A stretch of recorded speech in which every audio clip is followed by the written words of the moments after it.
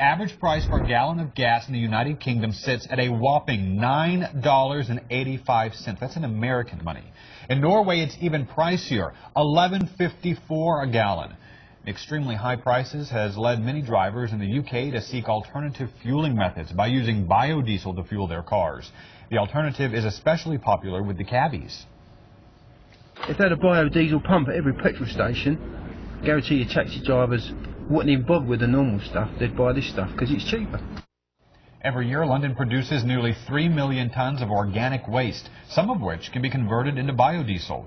Filling up at biodiesel stations works out to be about 12% cheaper than gas and reduces emissions by 80%.